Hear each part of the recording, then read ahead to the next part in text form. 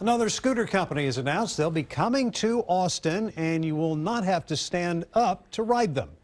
This electric scooter is called the Ojo. The company is based in Oxnard, California. Another company that operates Austin B-Cycle here locally will be rolling out these new scooters for them.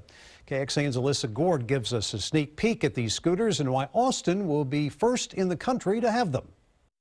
Hey there, I'm here with Elliot McFadden of Bike Share of Austin. He's helping with the rollout of these new scooters. Elliot, tell me, why do we need these new scooters in Austin?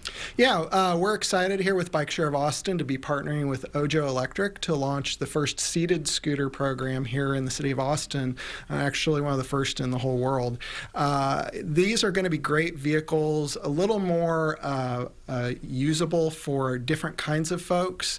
It's going to be a little more accessible. You sit down on them rather than having to stand. You can carry stuff in the back. They go a little bit faster than the traditional kick scooter that we see on the street. So we think it's a great addition to the mobility options here in Austin and more accessible to more kinds of folks. But are these really substantially different from the other scooters that we've already seen on the streets in Austin? Yeah, they're quite different. They're built to a much higher quality of standard. We actually partnered with Ojo to make these specifically for the shared use environment as opposed to just a rebranded consumer scooter, which is what we're seeing out there today. They have things like brakes on both wheels, much more powerful motor to get you up to a little bit higher speed within the city limits. And then it's a much more substantial scooter. You're seated, your center of gravity is much more comfortable. So we think for folks who maybe are a little hesitant to get on the kick scooters, we think this is going to be a much more accessible product to folks.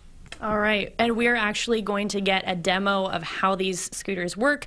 For that and some more information on how this is working within the city of Austin, we'll have that report coming up for you tonight on KXAN at 6.